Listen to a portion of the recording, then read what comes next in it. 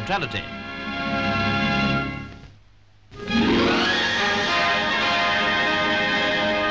This year's National Sewing Contest produced some very smart productions for final judging in London.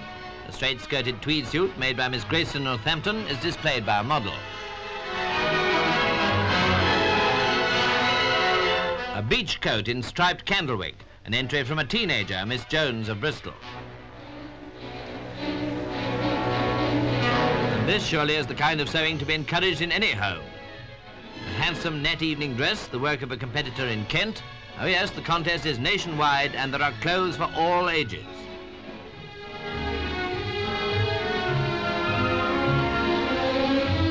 Even if some models do get stage fright, others provide perfect examples of composure and deportment.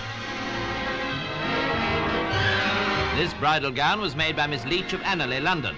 Mrs. Chapman of Luton's prize-winning entry was a simple but effective evening dress. Next, a nightdress of pure silk satin won a prize for Mrs. Kern of Bournemouth. Small jodhpurs and riding jacket were very thoroughly modelled, as you see, with my colleague Leslie Mitchell, producer of the show, in attendance. This riding outfit won a prize from Miss Fuge of Cornwall.